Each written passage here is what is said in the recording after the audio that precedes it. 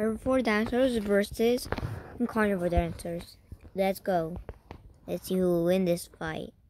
Alright guys, so I got some things out of the 3 dragon. I got all the herbivore dinosaurs and the carnivore dinosaurs.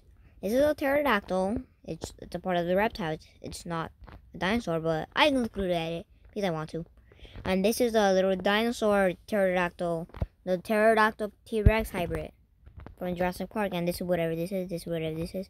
This is an ankylosaurus. This is a stegosaurus, a triceratops, whatever this is. A brachiosaurus, whatever this is. And this is a carnivore dinosaur side. This is a velociraptor. This is whatever this is. This is whatever this is. This is an indoraptor.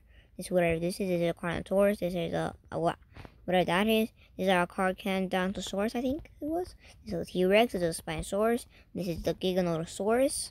And this is a V-Rex. So yeah, let's put them to fight.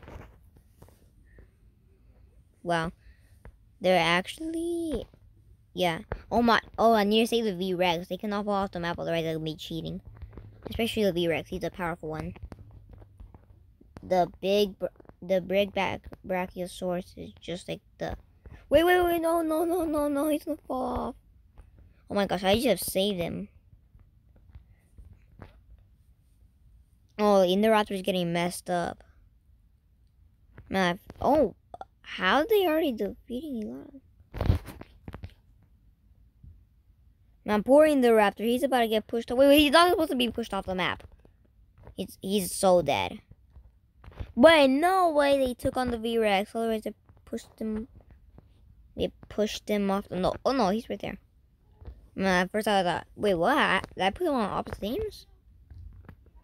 So, oh yeah, this guy right there is done.